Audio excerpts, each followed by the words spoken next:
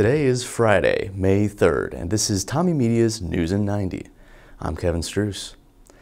China on Friday launched a lunar probe to land on the far side of the moon and return with samples that could provide insights into differences between the less explored region and the better-known near side. It is the latest advance in China's increasingly sophisticated space exploration program, which is now competing with the U.S., still the leader in space. Arizona Governor Katie Hobbs' signing of the repeal of a Civil War-era ban on nearly all abortions was a stirring occasion for the women working to ensure that the 19th century law remains in the past.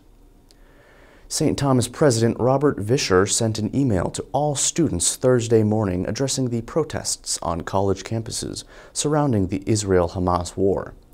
The email was sent after a pro-Palestine protests spread across college campuses nationwide, calling for universities to divest from Israel and cease study abroad programs in the country.